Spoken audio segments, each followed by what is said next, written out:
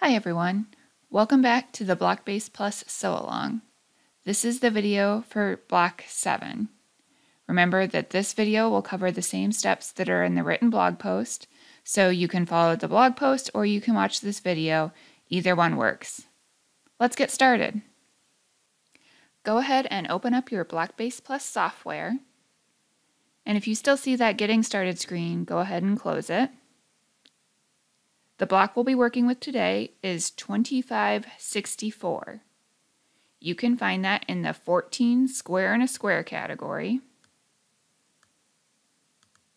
in the 11 like the radio windmill section. It's this block here. Remember, if you'd prefer, you can use the search options up here at the top of the navigation panel and search for that block number. Today we're going to take a look at the Save as PDF option that's available in the Print Preview screen. With the block selected here in the viewer, click Print in the block toolbar and choose Templates from the menu. In the Print Templates window, you can change any of the settings that you'd like. I'll be making the block at the default 12-inch size, and I'm going to leave all these other settings at their defaults as well. When you've made your changes, click the Preview button. On the Print Preview screen, make sure you check the box for the 1-inch scale square so that you see that little square appear on the first page. Then you can start moving and rotating your templates for the best fit on the pages.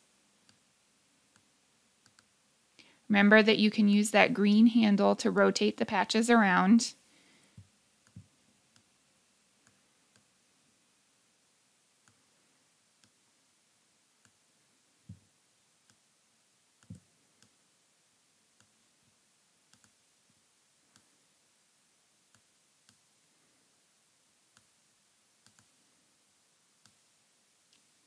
And if I'm careful here, I think I can get all of these onto 2 pages. Sometimes it takes a little more finessing than others.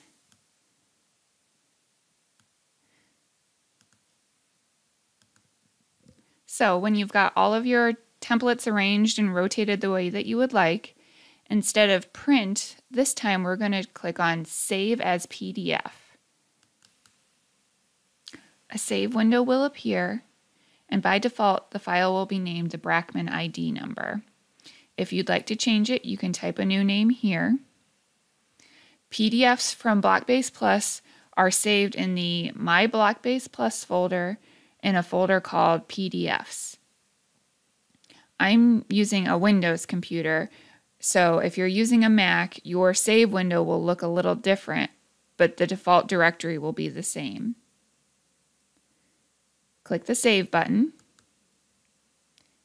and a PDF file will be created on your computer. Click the Close button in the Print Preview, and then close again in the Print Templates window. Now let's take a look at where that PDF was saved on our computer.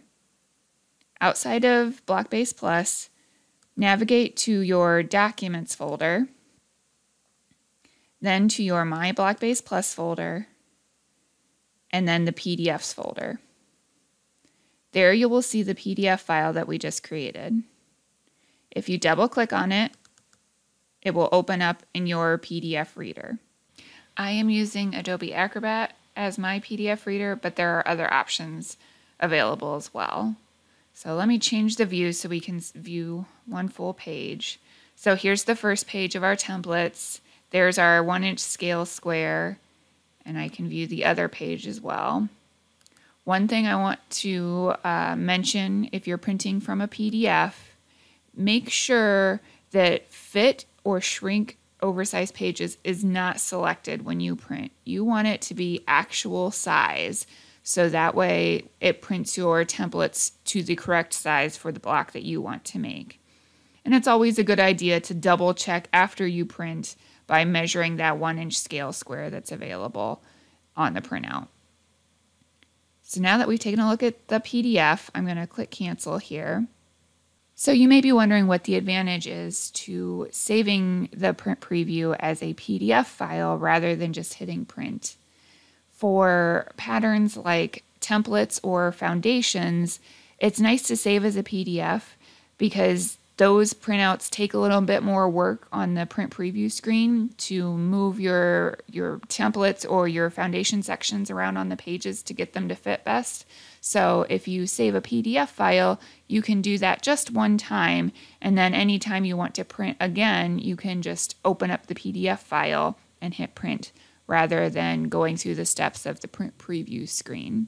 It's also nice for blocks that you think you would print multiple times. That way you don't have to go through the print preview process. You can just print directly from the PDF. So now that we've had a look at the PDF, I'm going to close my reader and go back to the BlockBase Plus window.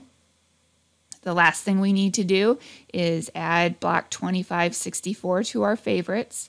So double check that it's selected in the viewer and then click Add to Favorites in the block toolbar. At the top of the navigation panel, click the Favorites button, and there you'll see our 7 blocks from the sew along. If you are done working in BlockBase Plus, you can click the X at the top of the screen or click File, Quit BlockBase Plus. Just some quick reminders before I send you off to sew. You can make the block any size that you like, and you can be creative in the way that you color the block. Just make sure that you keep the seams and the patches in the same orientation as the original. There will be a new post on the blog on Friday, July 2nd, where you can share a photo of your sewn block. I look forward to seeing your blocks. Have fun, everyone.